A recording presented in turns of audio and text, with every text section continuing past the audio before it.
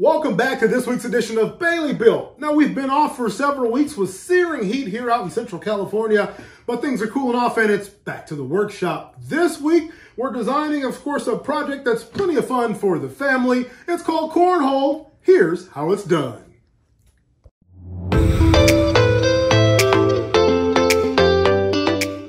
For this project, I started by researching the dimensions of a cornhole set. Once I had the measurements, I was off to the local hardware store to pick up my supplies. These will serve as the four sides for your cornhole boards.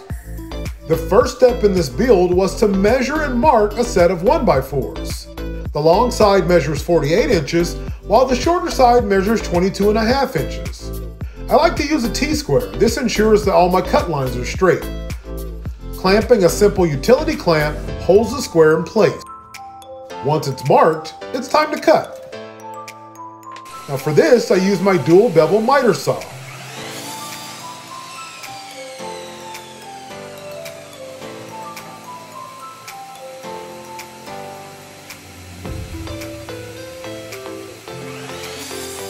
I bought this one at Harbor Freight, but I'll add a link to a similar one in the description below. Next, I ripped a sheet of 1/2-inch plywood for the tops.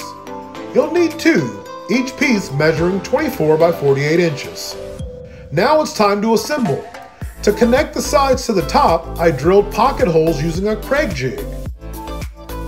I drilled 5 holes along the long side and 3 holes on the short side. The pocket holes give you a really strong connection and a clean look.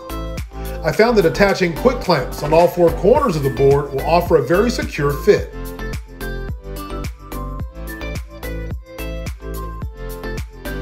I also add a large clamp right across the middle of the board for added stability. This ensures that the edges of the top and the sides match up evenly. I use 1 1/4-inch Carriage screws to fasten the pieces together. Carriage makes several different types of screws. I used a coarse thread for softwoods for this project.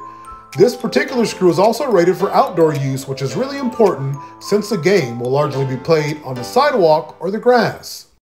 Next, it's time to add the brace for my storage container. This is where the bags will be stored when the game is not being used. I secured the brace using a tool called the pocket clamp.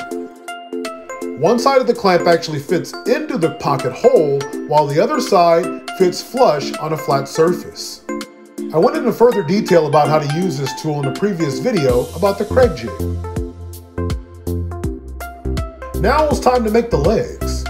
I cut 2 12-inch pieces of the 1x4. On one side of the bottom, I marked it off at 11 1/4 inches.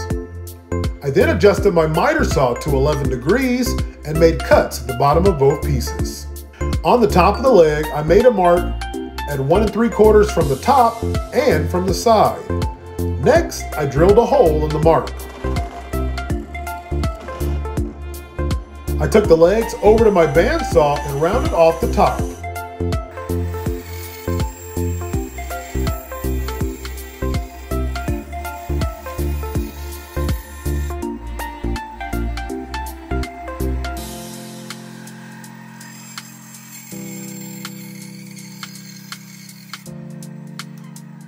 Now it was time for a dry fit. To do this, I placed those legs at the bottom corners of the board. I then added an 1/8-inch spacer piece to give it extra clearance. Now the legs are secured with a 2.5-inch long 3/8 carriage bolt, washer, and wing nut. Next, I drilled through the board with a 3/8 drill bit. I used a scrap piece of wood on the outside to help prevent a blowout. Then it's off to the belt sander. Once I finished my desired smoothness, I set the legs off to the side. It's now time for the main event, cutting that main hole. I started by marking the board 9 inches from the top and 12 inches from the side. After drilling a pilot hole, I connected a 6-inch hole saw. I ordered this one off of Amazon.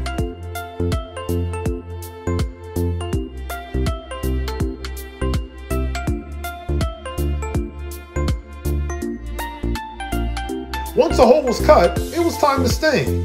For this set, I used Varathane's premium wood stain in a traditional cherry finish. I like to stain the pieces using foam brushes. Once the top had dried, stain was then added to the sides and underneath. I finished up the project by adding hinges and a hook to the bag storage compartment underneath. Well, all in all, I think they turned out pretty nice. We can't wait to get outside with the family and test them out a little bit. Now, there's lots of customizations you can do with cornhole game sets. This particular one is going to have a nice vinyl decal on the top with your favorite sports team, but you can also leave them stained or even paint them. If you love what you've seen today and you'd like to stay abreast of what we have going on with your favorite DIY projects and furniture builds, click that like button and smash subscribe to stay up to date on what's going on. For BaileyBuilt, until the next time, I'm Anthony Bailey.